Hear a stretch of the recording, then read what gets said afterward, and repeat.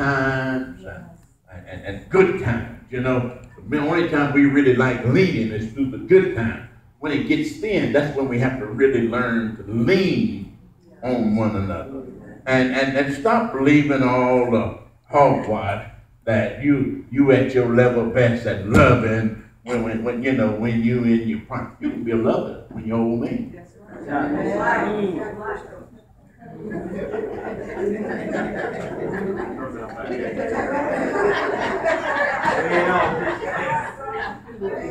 Turn to Ephesians.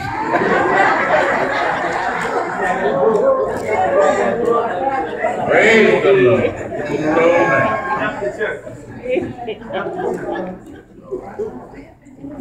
Oh, yeah. Let's see how Paul sets this thing up. We're not going to do it. Well, if we're going to have a good relationship, the text in Ephesians chapter 5, and this is one of those that we try to steer away from most of the time, but a lot of times it's not even talking about us. In verse 21, the Bible says, submitting yourselves one to another in the fear of God. Just think if we could just not only get the church to do that and get folk to, we can be examples to the world. Look how many divorces and marriages we would save if we would just learn to submit to one another, not out of fear of one another, but in the fear, in the respect of God. It says, why? Submit yourselves unto your own husbands as unto the Lord. And here is one that I really like. We read this all the time. You brethren, y'all like this. Stick your chest out. But the husband is the head of the wife, even as Christ is the head of the church. He's the Savior of the body. Problem with that, we don't know what head is head. We don't know. Bible says that the husband is the head of the wife. In our text that I'm just reading to you, you don't see anything in there that entitles us to any selfish being. It's all about combining, people being together. Not about your ego, not about my ego.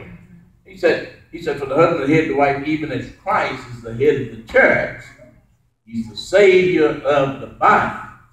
He said, therefore, as the church is subject to Christ, so let the wives be to their own husbands when they are broken.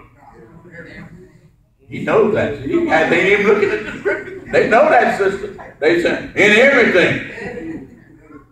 But, he said, husbands, love your wives, Christ loved the church and gave himself for it, that he might sanctify and cleanse it with the washing of water by the word, that he might present it to himself a glorious church, not having spot or wrinkle or any such thing, but that it should be holy and without blemish. Now, after reading that, let that resonate.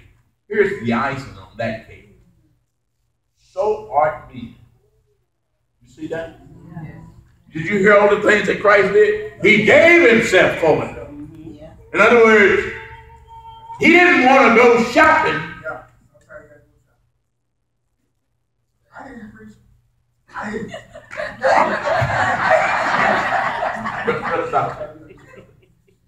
Stop testifying.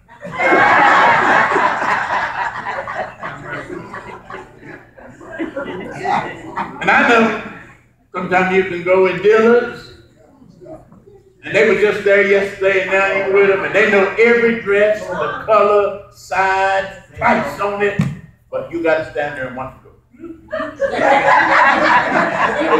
Everyone, you got to stand there and watch it. And don't say, that ain't gonna look good on you.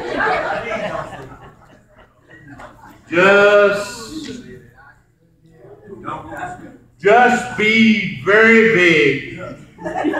You would look good in it.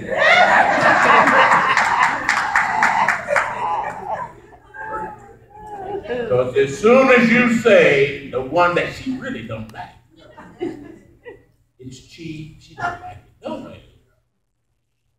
And then you open your mouth. That's the one she's going to get. And ain't going to ever work. You're going to be frustrated with yourself the rest of your life. Why did I even say anything about the rest? She never had it on. So don't say nothing.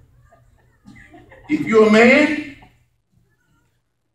commanded to love your wife, it authorizes you not to demand anything in return for love, but just the love. It doesn't give you a right to say, now because I love you, you drive the pickup and I'll drive the boat.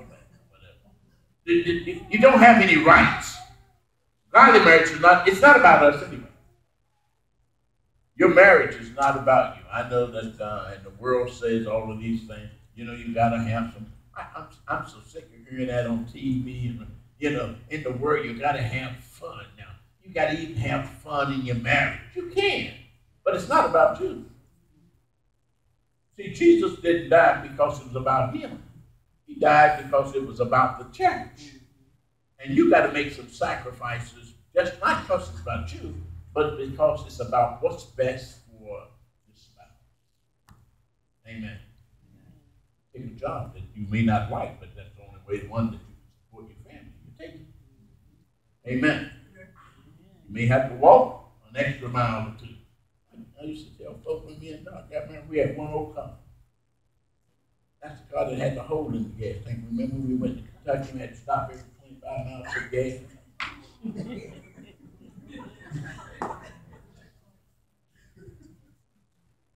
We used to live around the corner here on McCarty Drive. I never will forget 2227 McCarty Drive. My wife worked on the north side. I was in the military and I was in Indiana. We had one car. I had to be to work at 3 o'clock in the morning. My wife is not on. You all that don't know, I'm telling you, it's not 3 o'clock ain't her time. Don't go talking about honey this time. Don't be saying that. Don't even accidentally roll the wrong way in the bed. It's not the time. So rather than wake up, I get up off and ask guys. That's why I know all of those things. Strawberry field used to be at Walmart and all that stuff. I know all that. One way in, one way out. So it's not about you. You have to make some sacrifices to make the marriage work. It's not about so much, it's not about what the wife wants. It's what's best for the family. It's not about, she has to be able to please every once in a while her husband just like he pleases her. You know, every once in a while, cook his favorite dish. Maybe you can't afford what he likes favorite. Cook your favorite dish. Help him to like that. It's all that are involved. There are some subjective motives and priorities that we need to look at when we talk about marriage, and hopefully when we get back doing our workshops, we can work on those better. There should be, though. You should have some expectations. If you go to work and you want to expect something, if both of y'all work outside the house, it's not necessarily her job to come home and do all the cooking and cleaning. While you watching the game and saying, "Is it ready yet?" We used to have I don't know if he was a friend or not. He used to come to our house, and I had an easy chair. They used to let back. We had been married 2-3 days. We were veterans. 3 days. So they used to come to our house. He'd let the chair back. And I used to think, I don't even let that chair back. Not you. Throw his hands up on his chest and look over his shoulder. That food ready yet? And I said, man, you get ready to get run up out of here. And I'm probably going to have to be the one to do the running. Run you out. In other words, you don't take advantage of a situation. If both of you work outside the house, there has to be some compromise. You all have to agree on. Now, she has responsibilities But if you get home before she does a couple of hours, before she does some work, you're going to have to cook. Or at least get it out and let it thaw out. Sweep the floor and take the garbage out and make the bed. You're going to have to do something. You can't just come in and get in that easy chair. Is it ready yet? The next thing you know, you might be wearing it rather than you.